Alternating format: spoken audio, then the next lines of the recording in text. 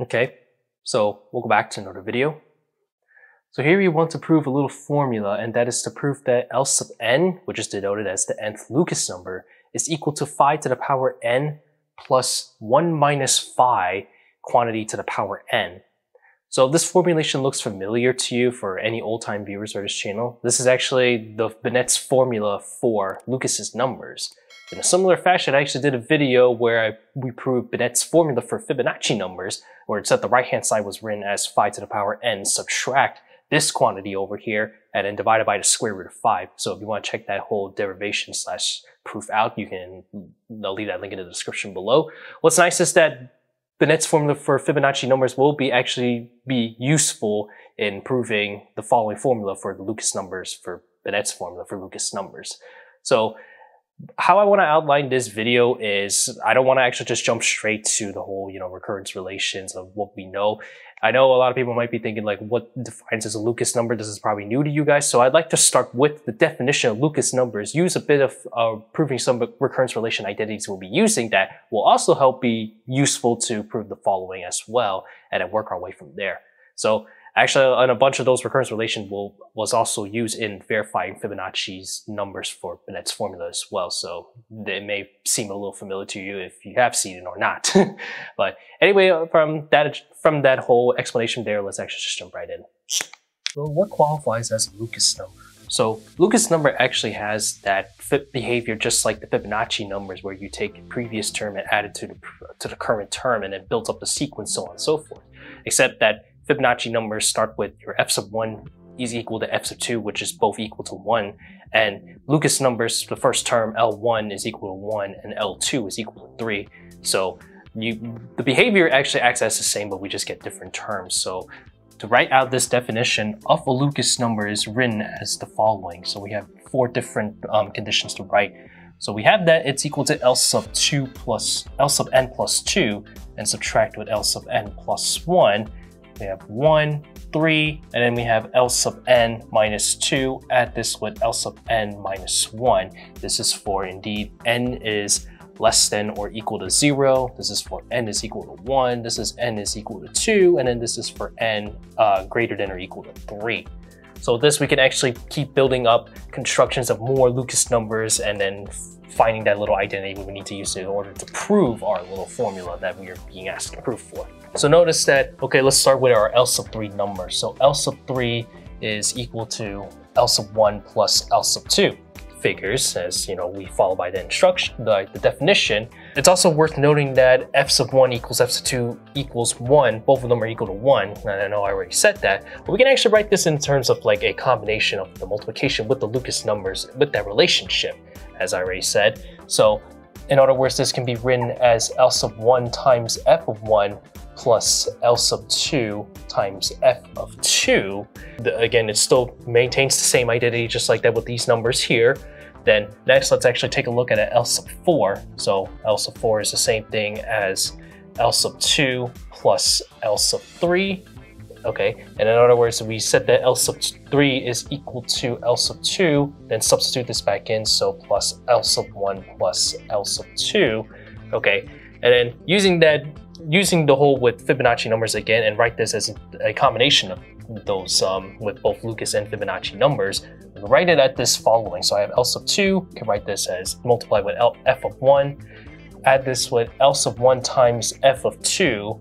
I know it kind of looks a little weird to write it in this place because it feels like they're both equal to 1, so you can write it either way, but we can actually do a little bit of some simplifying slash just factoring. So we have now plus L sub 2 times f of 2, okay? And so from here that I can actually factor out the L sub 2 from both here. So let me first write L sub 1 times f of 2, then add this with L sub 2 times f1 plus f2. And then lastly, because that f of 1 and f of 2, that's the same thing as f of 3 with that definition of the Fibonacci numbers. Again, same thing with the behavior, just different numbers. Substitute this back in. So I have L sub 1 times f of 2, and add this with L sub 2 times f of 3. Okay, so we're kind of getting something here with that behavior.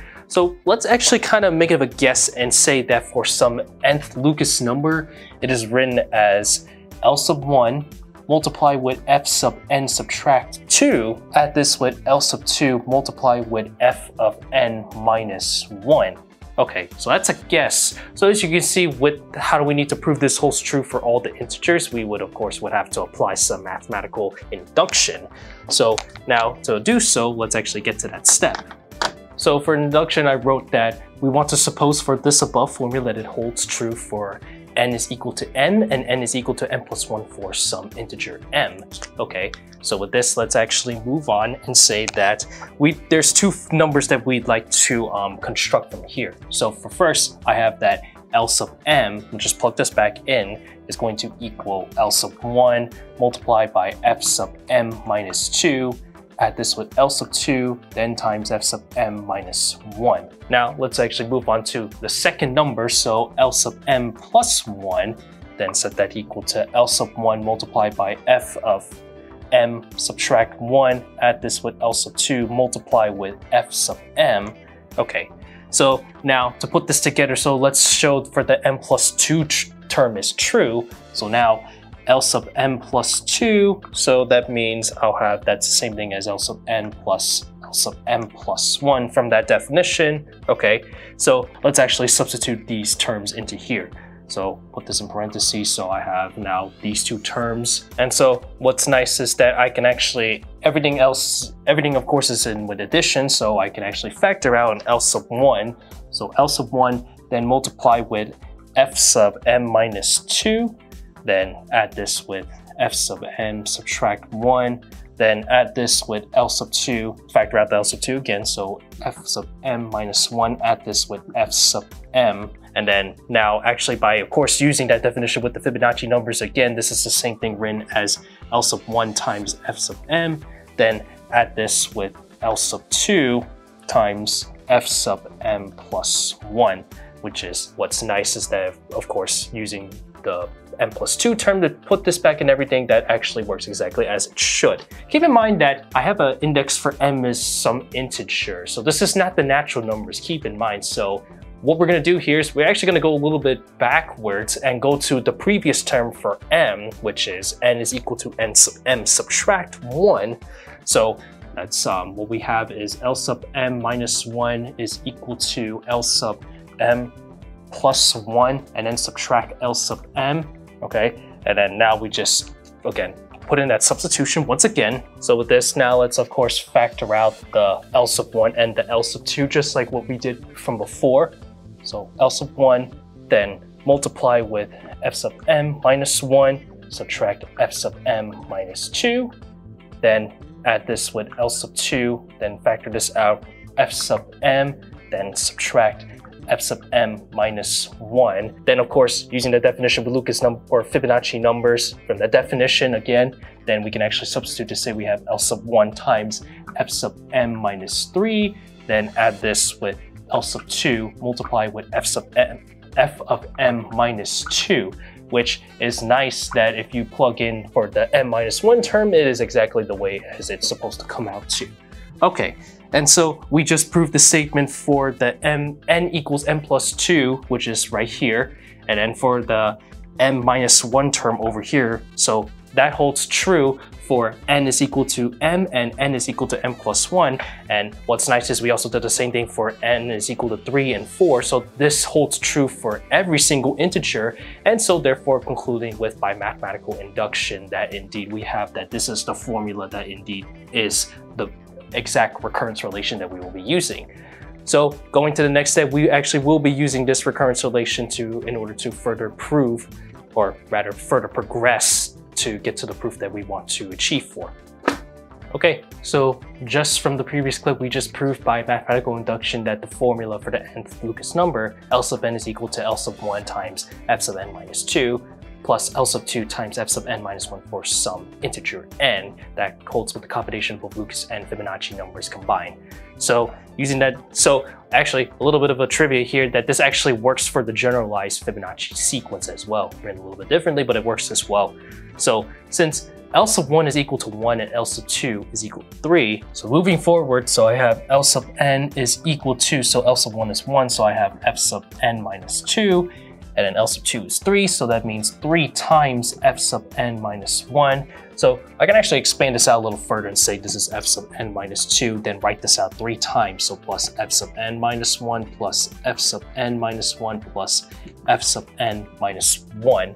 Okay, and note that by, definition for the Fibonacci numbers with that construction, that f sub n minus 2 add this with f sub n minus 1 is equal to f sub n.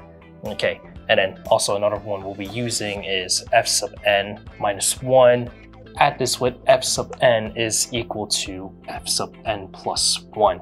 So putting back substitution back into over here, so this will yield us L sub n is equal to f sub n, so plus f sub n minus 1, then plus f sub n minus 1.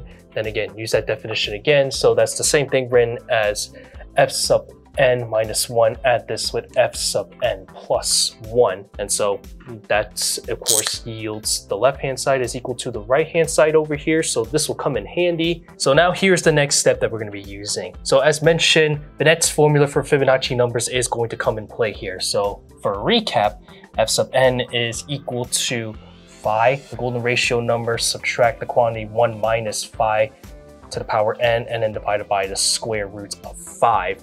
So we'll be using this to substitute f sub n minus 1 and f sub n plus 1 term into here, which straightforward to see that, again, writing all this out, then I have L sub n is equal to phi to the n subtract 1 minus phi to the power n minus 1 divided by square root of 5. And then we add this for the n plus 1 terms. So of course, phi to the n plus 1, subtract 1 minus phi to the n plus 1, and then divided by the square root of 5.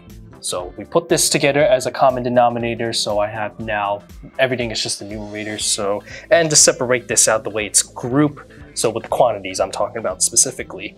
So I have phi to the n minus 1, add this with phi to the n plus 1, then we subtract.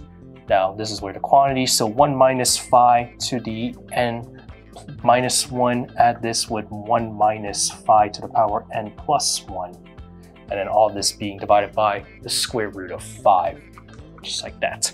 There's two things we have to calculate. We have to calculate this term, and we have to calculate this sum, and we have to calculate this sum, and then pretty much, as we know that this is going to yield the L sub n equals this identity over here. But how do we get to such extent? So as mentioned, that some of these recurrence relation formulas are actually used in the verifying the formula for Binet's formula for Fibonacci numbers, but I'll go over this in again.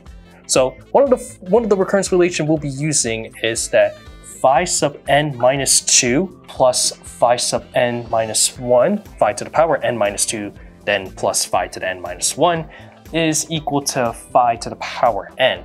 So how do you get something like this? So we can actually use that formula for the golden ratio number, that nice relationship that we have, phi square. I'm just going to write this out and then I'll just erase it. Is equal to phi plus 1.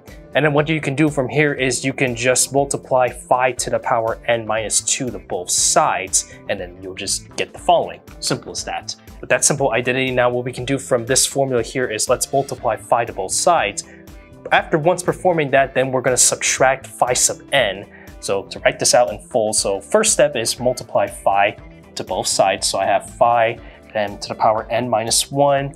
Add this with phi to the n, that's equal to phi to the n plus 1. Then subtract phi to the n both sides. So now phi to the n minus 1 is equal to phi to the n plus 1. Then subtract phi to the n. Now putting this back in for this term over here, because that's what we want to calculate. So now phi sub n minus 1, add this with phi to the n plus 1, then substitute this identity back into here. So phi to the n plus 1 minus phi to the n, then add this with phi to the n plus 1. So we have two of these. So now we have 2 times phi to the n plus 1, then subtract phi to the n. And then we do some more factoring. I'm going to continue on this space over here. Space going on. So I'll factor out the phi to the n. So now this will yield us 2 times phi subtract 1 multiplied with phi to the n. Then if you solve this out, in other words, well, if you simplify this out, in other words, this is actually the same thing as phi to the n multiplied by the square root of 5. So with this, that actually concludes one sum that we have to calculate, so that leaves us with this sum over here that we need to figure out. Is that 1 minus phi to the power n minus 2, add this with 1 minus phi to the power n minus 1 is equal to 1 minus phi to the power n. To get such an identity like this, you use 1 minus phi, that's the same thing as 1 subtract the square root of 5 divided by 2. Then what you could do is you could square both sides, simplify all this out, so that means on the right hand side, you'll get that this is 1 minus phi, that's that quantity by itself, plus 1. And then now all you have to do is just multiply the quantity 1 minus phi quantity to the power n minus 2 to both sides, such that you'll get this identity over here. Now what we can do with this identity here, let's now multiply 1 minus phi to both sides of the equation. And so that'll yield us 1 minus phi to the power n minus 1, then add this with 1 minus phi to the power n, set this equal to 1 minus phi to the power n plus 1. And then let's now subtract the 1 minus phi to the power n to both sides. So now 1 minus phi n minus 1 is equal to 1 minus phi n plus 1, then subtract 1 minus phi quantity to the power n. And so let me actually write the calculation for the sum with a different color. So now what's left is to calculate 1 minus phi to the power n minus 1, add this with 1 minus phi to the power n plus 1, and I'm going to go over here. So now just substitute this back in for this identity over here. So I have 1 minus phi to the power n plus 1 minus 1 minus phi to the power n, add this with 1 minus phi to the power n plus 1. So I get 2 times this, so 2, then 1 minus phi, then n plus 1, subtract 1 minus phi to the power n. So if I factor this out, so I have 1 minus phi to the power n, so you want to be careful when you do this. So this is 2 times 1 minus phi, then subtract 1. Then if I go back to over here, I have 1 minus 2 times phi, then times 1 minus phi to the power n, which is the same thing as negative 1 minus phi to the power n multiplied by the square root of 5.